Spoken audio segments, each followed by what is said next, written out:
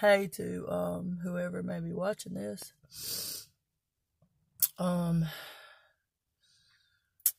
been praying and seeking the Lord, and for a while now He's laid it on my heart to make videos to put on YouTube to tell people about Him. I can't say I'm, Bible scholar or eloquent speaker or, anything fancy on my own. Lord knows, He knows my heart. Lord knows that I just want to do all I can. So I don't know what's going to come of this, but I'm just trying to obey God right now. I'm trying to obey Him and His word. I'm trying to obey, His Spirit that guides me, Lord, and knows that that's my desire. That's my desire, just to serve Him and be a witness to others.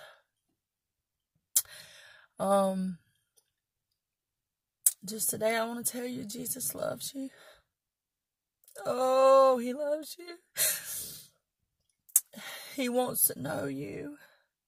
He wants you to know Him.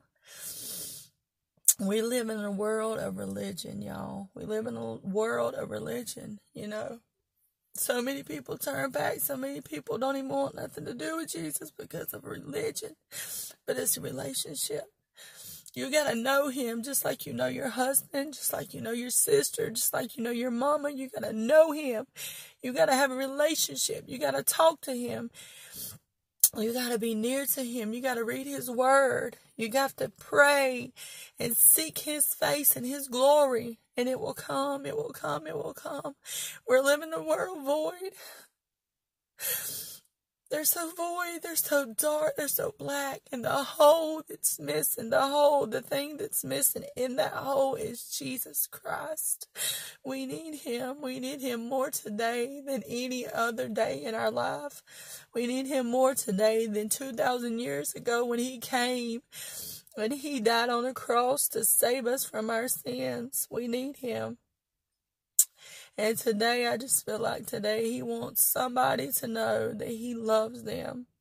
No matter what you've done, no matter where you've been, you can be a murderer and He loves you. You can be forgiven. You can be forgiven and it can be forgot under the blood of Jesus. If you just ask Him to come into your heart, ask Him to save you from your sins. Ask Him to, Lord Jesus, save me from my sins. Save me from the shame and the sorrow that this world has brought. And it's bringing it worse and worse every day. Look at the world.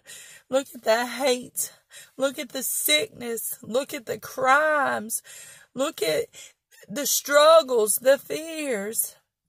I mean, even kids are battling things never in their life they should be battling. They shouldn't. Teenagers going through things and misunderstandings and broken heart, searching, seeking for love they can't even get from their own parents, but Jesus Christ is the answer. So today, I just say Jesus loves you. Ask Him and He'll be there.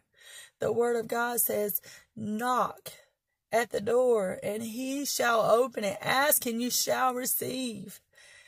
Receive it today in Jesus' name.